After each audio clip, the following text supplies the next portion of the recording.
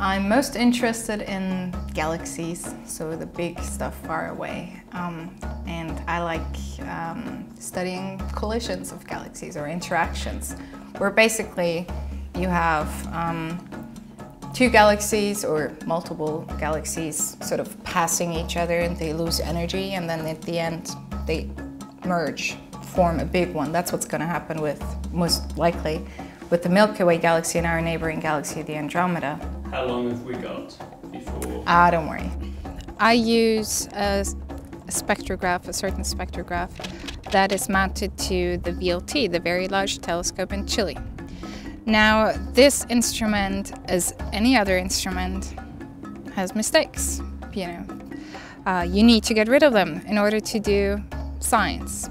So what the astronomer does is he or she takes calibration data to have the most perfect image in the end where you can do science with. So in this calibration frame you can see what I mean when I say measuring mistakes, because it's all about these dead pixels, or here we've got a whole row of pixels that are clearly not working the way it should be, or all the the wavy bits on the side.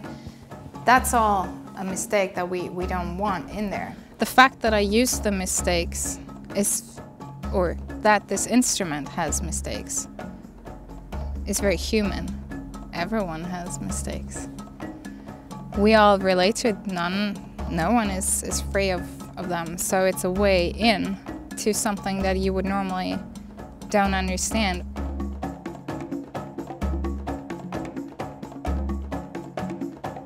When I was 12 years old, my dad took me to California. We went to see Mount Palomar, which was for a long time the largest telescope in the world. So there I am, pressing my nose against the window, and they had a little shop next to it. And I bought a pack of slides with photographs of the universe, of nebulae and galaxies and great stuff. Then I used it to give presentations at school, and my teacher's like, I don't think people know what hydrogen is, explain. And I was always fascinated by just the beauty of the night sky, and that's how it started. There is a communication problem between science and society, between humanities and science, and art and science, and it's been going on for a long time. It's these two cultures that don't understand each other. I mean, both science and art are trying to explain the world. It's just different kinds of doing so. So the data is taken in Chile from ESA, and their Very Large Telescope. And I get the data, and that's obviously just ones and zeros. So once I get the frame from the reduction process, I changed it in Photoshop the way I think I want it to look like aesthetically. So this is my doing at the end. I add the artificial colors. Then I have a bunch of test shots, and I basically let the printer do the work. This is one of the examples for the test pieces that I do to optimize the color that I want. And you can see the differences in the colorings, and this I go back and forth many times until I get what I want. If you use printing techniques, anyone, even silkscreen printing, Andy Warhol style or whatever, you need to be able to let go, because you're not the one painting with the brush onto the canvas. It's a machine that does it for you. I started by painting these, and it's not the right way to say what I want to say.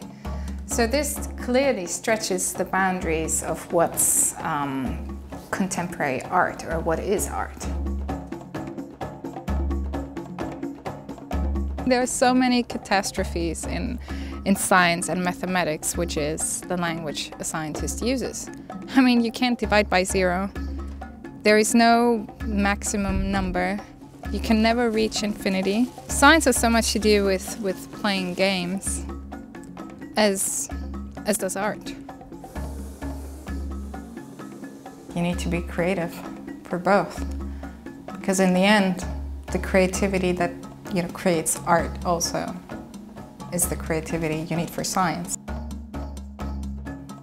You have all these building blocks underneath, and you sort of want to create a new one on top of that. So you have an idea of what's out there, but the one thing that makes it new, you have to come up with.